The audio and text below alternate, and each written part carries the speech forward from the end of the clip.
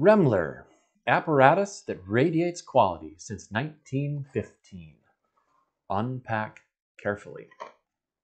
This is an unboxing of a twin-rotor condenser that was designed for use in all radio circuits by Remler, San Francisco, and Chicago.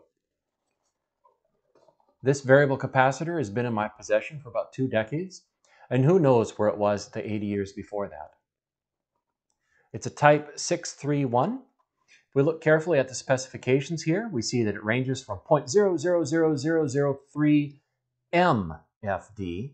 That capital M is old radio for micro, and goes to 0.0005 microfarads. In modern language, we would say that this is a variable capacitor, not a condenser, but a variable capacitor that ranges from 3 to about 500 picofarads. Let's unpack carefully and see what's in the box. Here's the control knob and the capacitor itself.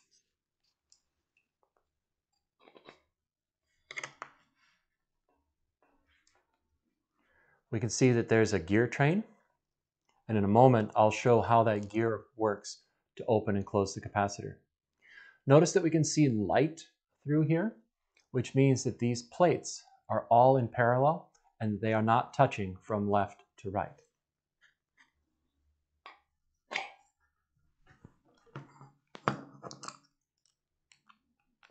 Tighten the set screw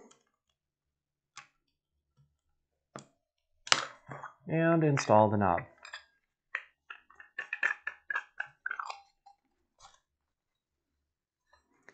And now we can see the capacitor in operation. When the plates are fully extended like this, that's about 3 picofarads.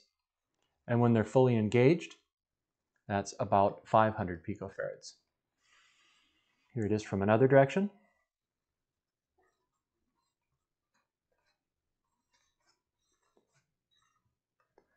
And from another direction, so you can see the gear train in operation.